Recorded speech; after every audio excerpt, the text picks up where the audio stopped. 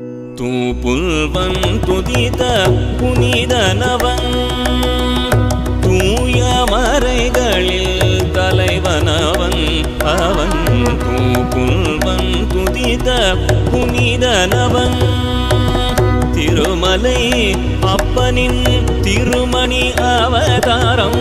திருமலை அப்பனின் திருமணி அவதாரம். ஸ்ரீ வெங்கடேச திவ்ய கண்டாவதாரம். ராமானுஜ குரு திருவுருவம். ராமானுஜ குரு திருவுருவம். தமிழ் வேத தலைவன் மகிழ்மாறன் அருளாது புல்வன் துதித புனிதனவன். கலியுகம் தன்னில் அறிவெனும் தீபமாய் கலிகிரிபதி மனம் மகிழ்ந்திட பூமியில் திருவரங்கம் உயர் தேவனின் திருவடி போற்றிடும் தேசிகன் அவதாரம் அவன்.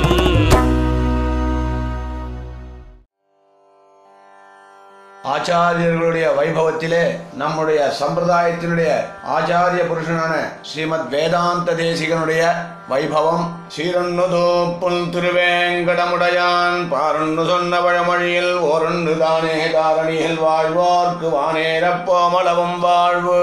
ஸ்ரீமான் வேங்கடநாதாரிய கவிதார்க்கிகேசரி வேதாந்தாச்சாரிய வரியோமே சந்நிதத்தாம் சதாஹிருதி.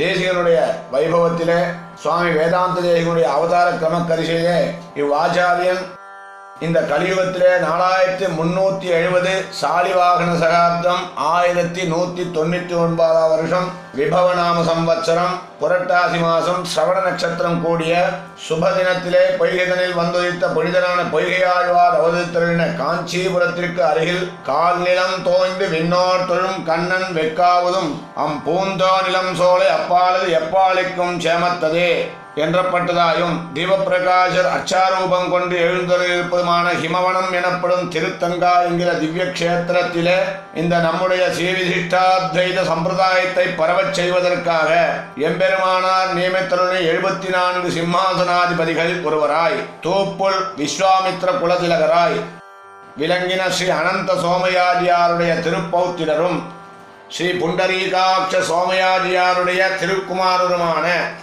ஸ்ரீ அனந்த சூரியாருக்கும் கிடாம்பி குலபதி அப்புள்ளார் தம் சகோதரியான தோதாத்ரி அம்மைக்கும் திருக்குமாரராக திருவவதித்தருளினார். இந்த அவதார விசேஷத்தின் பெருமையை இவருடைய திருக்குமாரரும் சிஷ்யருமான தூப்புள் நயினாரும் அந்நியும் உலகினையாக்கி அரும்பொருள் நூல் விரித்து நின்னிதன் நீள் புகழ் வேங்கடமாமலை மேவி பின்னும் வெண்ணி புகழ் திருவேங்கடநாதன் எனும் குருவாக நின்று நிகழ்ந்து மண்மேல் நின்ன நோய்கள் தவிர்த்தனே என்று அருளி செய்துள்ளார்.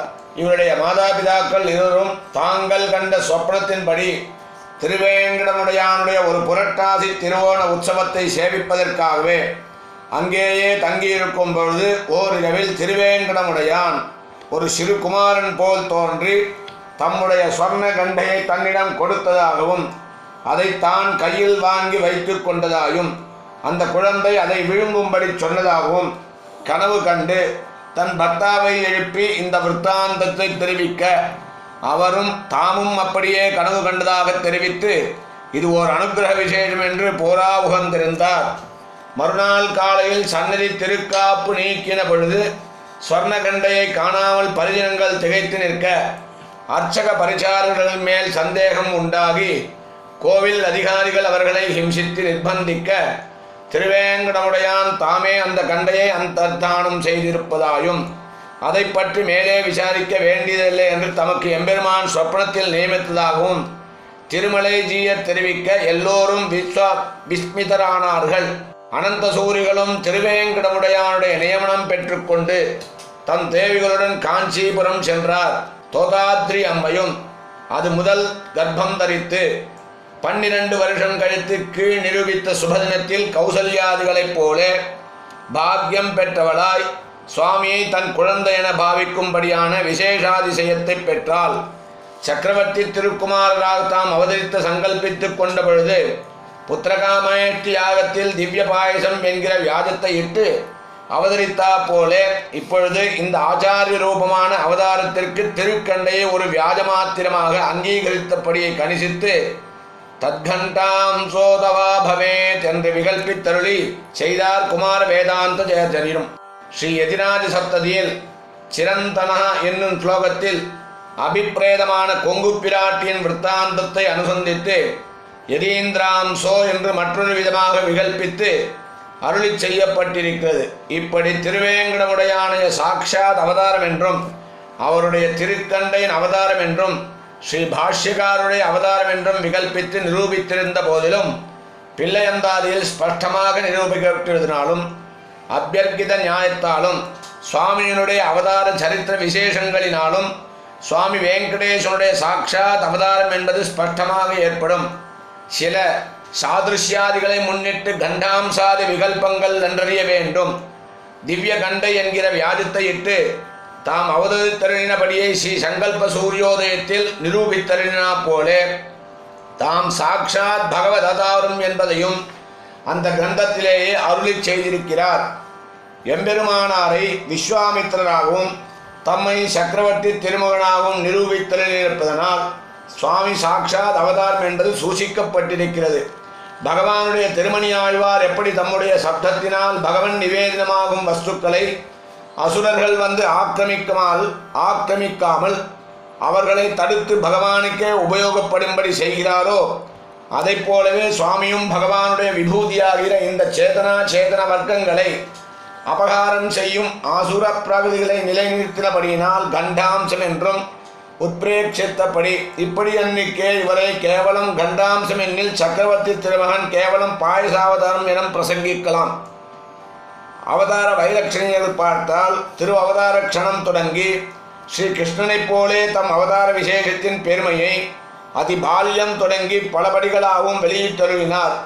இவர் படிகளை ஆராய்ந்து பெரியோர்கள் இவர் ஸ்ரீ கிருஷ்ணனை போன்றவர் என்றும் வரப்பிரசாதத்தால் அடையப்பட்ட தேவாபாரமார்த்தமுடைய பராசர மகர்ஷி போன்றவர் என்றும் வால்மீகி மகர்ஷிக்கு ஞானப்பிரதானம் செய்த பிரம்மாவிற்கும் வேதத்தை உபதேசித்த ஸ்ரீ ஹயக்ரீவனுடைய பிரசாதத்தினால் சர்வஜத்துவம் பெற்றவர் என்றும் விரதாகிரேசராய் எழுந்த சுகமகர்ஷியை போன்றவர் என்றும் வியாச மகர்ஷியைப் போல சரீரக சாஸ்திர விஷயமான நியாயத்தை வகுத்தவர் என்றும் ஆழ்வாரைப் போலே மயர்வர மதுநிலம் அருளப்பட்டவர் என்றும் கலியனைப் போலே அச்சாவதாரத்தில் போர வேண்டியிருப்பவர் என்றும் ஸ்ரீயப்பதியை அனுபவிக்கிற விஷயத்திலே அகலகில்லே நிலையமென்னு பெரிய பிராட்டியை போன்றவர் என்றும் பகவான் தானும் மேல் விழு என்றும் தொண்டர் முகந்துண்ண சொன்ன மாலைகள் சொன்ன ஆழ்வாரைப் போலே பாகவத அனுகிரகத்தையே தமக்கு புருஷார்த்தமாக உடையவர் என்றும் சர்வவித கைங்கரியங்களையும் கூட இருந்து செய்த இளைய பெருமாளைப் போலே திவ்ய தம்பகையின் விசேஷத்தை பொறுக்காமல் அவர்களுடைய சம்சேஷமே நித்திய சுகம் என்பதை நிலைநிறுத்தினவர் என்றும் சேஷியுகந்த கைங்கரியமே உத்தேசியம் என்றிருந்த பரதாழ்வான் போன்றவர் என்றும் பாகவத கைங்கரியமே பரமோத்தேசியம் என்றிருந்த சத்ருக்னாழ்வான் போன்றவர் என்றும் பரமத்வேஷிகளுக்கும் ஹிதோபதேசம் செய்ய முன்வந்த பிரஹ்லாதாழ்வான் போன்றவர் என்றும் அனுசந்தித்து போன்றார்கள். இப்படி இவருடைய படிகள் ஒவ்வொன்றுக்கும் ஒவ்வொருவரையே கதிர் பொறுக்கி சொல்லும்படியான சர்வ குணநிதியாக வீறு பெற்றிருந்தவர் இவர் ஒருவரே ஆகிறார். அம்மாளுடைய அனுகிரகம் இப்படி தமக்கு திருவேங்கடமுடையான் அனுகிரகத்தினால் பிறந்த குழந்தைக்கு ஸ்ரீ அனந்த சூரிகளும் வேங்கடநாதன் என்கிற திருநாமம் சாத்தி மற்றைய அன்னப்பிராசனம் அப்தபூர்த்தி சௌஷம் அக்ஷராபியாசம் முதலியவைகளை அந்தந்த காலங்களிலே நடத்தி வைத்தார். அப்தபூர்த்தி என்று ஸ்ரீ தேவப்பெருமாள் சன்னதிக்கு அழைத்து கொண்டு போன பொழுது அர்ச்சகமுகேன் நம் ராமானுஜ தரிசனத்தை வளர்த்து வரக்கடவீர் என்று அனுகிரகம் செய்த பிரகாரத்தை சுவாமி தாமே அன்று அடைக்கலம் கொண்டு நம் அத்திகிரி திருமால் என்று சூசிப்பித்தருளினார். சுவாமியும் காலக்கிரமத்தில் நாளொரு மேனியும் பொழுதொரு வண்ணவுமாக என்ன நோன்பு நோற்றாள்களோ இவனை பெற்ற வயிறுடையாள் என்று எல்லோரும் மறுசந்திக்கும்படியான வைலட்சணித்துடன் வளர்ந்து கொண்டு வரும் நாளில் இவருடைய மாதுளரான கிடாம்பி அப்புள்ளார் ஒரு நாள் இவரை பார்த்துவிட்டு போக வேண்டும் என்று இவருடைய கிரகத்திற்கு எழுந்துள்ளி சுவாமியை உபாலாரம் செய்துவிட்டு தாம் அம்மாளுடைய காலக்ஷேபத்திற்கு போக வேண்டும் என்று துறையாக புறப்படும் பொழுது சுவாமியும் தாமும் கூட வருவதாக நிர்பந்திக்க கூட அழைத்து சென்றார். இத்தால் அப்புள்ளாருக்கு காலக்ஷேப கூடத்திற்கு போவதற்கு கொஞ்சம் விளம்பம் ஏற்பட்டது. இதற்குள் யதாக்கிரமம் காலக்ஷேபம் ஆரம்பிக்கப்பட்டு நடந்து கொண்டிருந்தது. அப்புல்லாரும் தம்முடைய மருமகனுடன் அம்மானை சேவித்துவிட்டு தம்முடைய வழக்கமான இடத்தில் போய் உட்கார்ந்தார். சுவாமியினுடைய திவ்ய தேஜஸில் ஈடுபட்டு அங்கிருந்த ஸ்ருதப்பிரகாசிகாச்சாரியர், வடக்கு திருவீதி பிள்ளை முதலிகள் காலக்ஷேபத்தில் விட்ட இடம் தெரியாமல் திகைத்து நிற்கும் பொழுது சுவாமி முன் உபன்யசிக்கப்பட்ட விஷயத்தை சங்கிரகித்து விட்ட இடத்தை எடுத்து காட்ட அம்மாளும் இவர் ஓர் அவதார விசேஷம் என்பதை அறிந்து இவர் விஷயத்தில் தாமும் ஏதாவது ஒரு கிஞ்சித்காரம் செய்து பெருமை பெற வேண்டும் என தீர்மானித்து சுவாமியை வாரி எடுத்து மார்போடு அணைத்து உச்சி முகந்து அனுகிரகித்தருளினார்.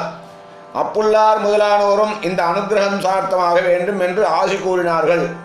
அம்மாளும் இப்படி व्यक्तिக்கு தாம் நேரில் ஆச்சாரியம் செய்ய தம்முடைய வார்த்தகம் பிரதிபந்தகமாய் நிற்பதைக் கண்டு தம்முடைய சிஷ்யரான அப்புல்லார் கையில் சுவாமியை ஒப்பித்து இவருடைய வித்யாபியாசம் உம்முடைய பொறுப்பாய் இருக்க வேண்டும் என்பது நம்முடைய நியமனம் என்று அருளி செய்தார்.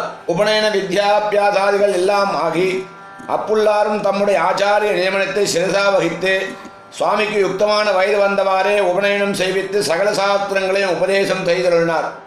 ஸ்ரீ கிருஷ்ணன் சாந்திவினியின் இடத்தில் தினம் ஒரு கலையாக கற்றதோபாதி எம்பெருமானார் பெரிய நம்பி முதலியவர்களிடத்தில் வேதாந்த காலக்ஷேபம் செய்தனதோபாதி சுவாமியும் காவலனெங்கள் கிடாம்பி குலபதி அப்புலார்த்தம் தேமலர் சேவடி சேர்ந்து பணிந்து அவர் தம்பொருளால் நாவரும் தென் வடமொழி நற்பொருள் பெற்று 20 வயதிற்குள் சர்வ கலைகளிலும் பாரங்கதராய் விளங்கி நின்றார். சுவாமியும் தம்முடைய பிரம்மச்சரிய விரதத்தை சமாபனம் செய்து தம்முடைய மாதாபிதாக்களின் நியமனப்படி தமக்கு எல்லா விதத்திலும் சதுர்சையான திருமங்கையார் என்னும் ஒரு கன்னிகையை பாணிக்கிரமம் செய்து கொண்டு கிரகஸ்த தர்மத்தை யதாசாஸ்திரம் நடத்தி கொண்டு வந்தார். அப்புல்லாரும் சுவாமியுடைய அதிசூக்ஷ்மமான வேத விசேஷத்தையும் இவர் மேல் செய்ய வேண்டிய அவதார பிரயோஜன வியாபாரங்களையும் கணிசித்து சர்வவேத ஸ்வரூபன் என்று பிரசித்தி பெற்ற ஸ்ரீ வைணதேயனுடைய மந்திரத்தை இவருக்கு உபதேசித்தருளினார். வைணதேயனை பிரத்யக்ஷீகரிக்க இப்படி எழுந்தருளிருக்கும் காலத்தில் அப்புல்லார் சுவாமியிடம் தம்முடைய சுதர்சன பாஞ்சஜன்யங்களை கொடுத்து தன் திருவடிகளை சுவாமியின் திருமுடியில் வைத்து அனுகிரகித்து தமக்கு அசாதாரணமாய் கிடைத்த எரிவரனார் மடைப்பள்ளி வந்த மனத்தை உபதேசித்தருளி தம்முடைய ஆச்சாரியன் திருவடிகளை அடைந்தார். சுவாமியும் அவருடைய திருக்குமாரரை கொண்டு சரம கைங்கரியத்தை யதாக்கிரமம் நடத்தி வைத்தாயிற்று. பிறகு தம் அவதார காரியத்தை செய்ய இனி விளிம்பிக்கக்கூடாது என்ற திருவுள்ளம் பற்றி அதற்காக தம் ஆச்சாரியனால் உபதேசிக்கப்பட்ட ஸ்ரீ வைணதேய மந்திரத்தை ஆவர்த்தி செய்து சித்தி பெற வேண்டும் என்கிற எண்ணத்துடன் ஒவ்வொன்றே சித்திகேதுவான மகாநதி, புண்ணியகிரி, திவ்யதேசம் ஆகியவை 3 ஓரிடத்தில் சேர்ந்திருக்கிறதும் பெரிய திருவடி நயினாரால் ஏற்கனவே உகக்கப்பட்டதும் வையமேல் உண்டு ஆளிலை வைகிய மாயவ நடியவர்க்கு மெய்யனாகிய தெய்வநாயகன் சேவை சாதிக்கும் இடவுமான திருவகீந்திரபுரத்தை அடைந்து அங்கே ஔஷதாத்ரியில் அழகிய செங்கல் சந்நிதி முன்பே சோமாவனம் போன்ற ஒரு அஸ்வத்த விருட்சத்தின் கீழே எழுந்தருளி இருந்து ஸ்ரீ கருட மந்திரத்தை ஆவர்த்தி செய்ய உபக்கிரமித்த உடனே முன் ஸ்ரீ ராமாவதாரத்தில் நாகபாச விமோசனார்த்தம் சக்கரவர்த்தி திருமகன் நினைத்த பொழுது எழுந்தருளினா போலே இப்பொழுதும் ஸ்ரீ வைணதேயன் உடனே பிரத்யட்சமாகி இந்த சம்பிரதாயம் இவர் மூலமாக தழைக்க வேண்டும் என்பதை அறிந்து பண்ணுகளை நால்வேத பொருளை எல்லாம் பரிமுகமாய் அருளிய பரமனாகிய ஸ்ரீ ஹயக்ரீவனுடைய யோகாசிகையில் மூர்த்தி ஒன்றை கொடுத்து அவருடைய மந்திரத்தையும் உபதேசித்து இவர் மூலமாய் தாமும் பெருமை பெற எண்ணியதும் விஷயமாய் ஒரு ஸ்தோத்திரம் செய்ய வேண்டும் என்று நியமித்துவிட்டு அந்தர்தானம் அடைந்தார். இப்படி பெரிய திருவடி நயினாரால் உபதேசிக்கப்பட்ட ஸ்ரீ ஹயக்ரீவ மந்திரத்தை அங்கேயே ஆவர்த்தி செய்ய சர்வ வித்யாமூர்த்தியான ஸ்ரீ ஹயக்ரீவனும் பிரத்யட்சமாகி தம்முடைய திவ்ய லாலாமிரதத்தை பானம் பண்ணும்படி நியமிக்க சுவாமியும் அப்படியே செய்தருள ஸ்ரீ ஹயக்ரீவனுடைய பிரசாதத்தாலே புகரூட்டின மாணிக்கம் போலே தேஜிஷ்டராய் வம்சவத சகல கலாகபராய் நின்றார். ஸ்ரீ ராமாவதாரத்தில் விஸ்வாமித்திரரால் உபதேசிக்கப்பட்ட அஸ்திர மந்திராபிமனி தேவதைகள் நேரில் வந்து நின்று தங்களை நியமித்தருளும்படி பிரார்த்தித்தா போலே சுவாமியை சுற்றி வித்யாபிமானி தேவதைகளும் தங்களுடைய திவ்ய ரூபங்களுடன் தோன்றி தங்களை நியமித்தருளும்படி பிரார்த்திக்க ஸ்ரீ சக்கரவர்த்தி திருமகன் தாம் வேண்டும் போது வரும்படி நியமித்தா போலே சுவாமியும் வேதாந்த வித்யை மாத்திரம் தம்முடன் கூட இருக்கும் படிக்கும் மற்ற வித்தியைகளை தாம் நினைத்தருளும் பொழுது வரும்படிக்கும் நியமித்தருளினார். இப்படி சர்வ வித்தியைகளும் இவரிட்ட வழக்காம்படி இருந்த விசேஷத்தை கடாட்சித்திலே பின்பொரு சமயத்தில் ஸ்ரீரங்கநாச்சியாரும் இவருக்கு சர்வதந்திர சுதந்திரர் என்கிற விருதை சாற்றி அருளியாயிற்று. இப்படி ஸ்ரீ ஹயக்ரீவனுடைய கடாட்ச விசேஷத்தினால் சர்வ வித்யாபாரங்கதராய் விளங்கின சுவாமி சிறகாலம் திருவகேந்திரபுரத்தில் வசித்திருந்து விட்டு தம்முடைய ஜன்மபூமியான காஞ்சிபுரம் செல்ல உத்தியோகித்து திருவகேந்திரபுரத்தை விட்டு புறப்பட்டு அருகாமையிலுள்ள துஞ்சாநீர் வளம் சுரக்கும் பெண்ணையாற்றங்கரையில் ஓரிரவு தங்கி நிற்க வைகுந்தனாகப் புகழ என்கிறபடியே இவருடைய மங்களாசாசனத்தினால் தாம் விசேஷமான அதிசயத்தை பெற வேண்டும் என்ற இந்த க்ஷேத்திரத்தில் முன்னி வந்துரைத்திருந்து அடியவர்க்கு மையனும் ஆழ்வாரால் பெருமை பெற எண்ணியிருந்த திருப்பேரெம்பெருமான் ஆழ்வார் திருமாலிருஞ்சோலை என்று ஆரம்பித்தவுடனே அவர் நெஞ்சு நிறைய புகுந்து தம் விஷயமாய் பாடும்படி நிர்பந்தித்தா போலே இவருடைய சொப்னத்தில் தோன்றி, உமக்கு இவ்வளவு விசேஷ கடாட்சம் செய்தது எதற்காக? நீர் நம் விஷயமாக வேதாந்தார்த்த பிரதிபதாதிங்களான ஸ்தோத்ராதிகளை செய்ய வேண்டாவோ? இந்த ஸ்ரீ விசிஷ்டாத்வைத சம்பிரதாயத்தை பலபடிகளாலும் பரவச் செய்ய வேண்டாவோ என்று கேட்டருள, சுவாமியின் கிரந்த நிர்மாணம் சம்பிரதாய பிரவச்சனாதிகளுக்கு பாகவத ஆச்சாரியாத நியமனங்களில் ஏதாவதொன்றை எதிர்பார்த்திருந்தமையினால் இப்பொழுது அது கிடைத்ததும் உடனே திருவகேந்திரபுரம் எழுந்தருளி ஆயிற்று. கவிதார்க்கிக சிம்மாய கல்யாண குணசாலினே ஸ்ரீமதே வெங்கடேசாய வேதாந்த குரவே நமஹ. ஞானானந்தமயம் தேவம்